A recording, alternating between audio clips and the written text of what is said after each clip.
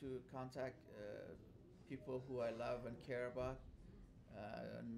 Sad, sad. I feel very bad for the people who died there and got injured, and it's unfortunate that they created that situation so that that could happen. Wait, so okay, so It's very unfortunate. People are dying, and they're pretending that they are bringing peace, but this action today was not part of peace.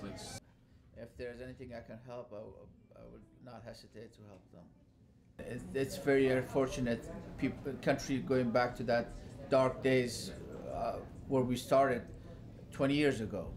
And we had a beautiful country where we were in the right path. Suddenly, the change and went down everything, which nobody expected that would happen like that in very quick and very short time. I guess it's gonna go worse. It's not gonna.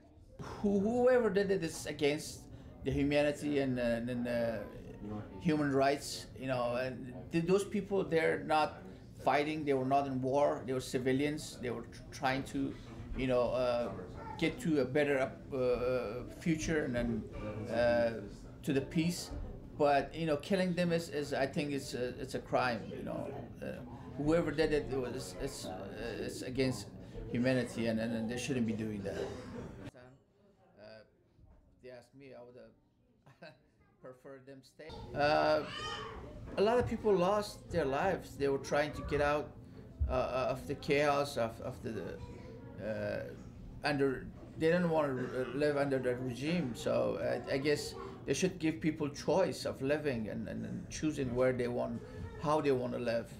I mean, they have their rules, but killing people, innocent people, I don't think it's not allowed in Islam, any religion, and human rights. So they should, whatever they respect, they should respect that and stop killing people.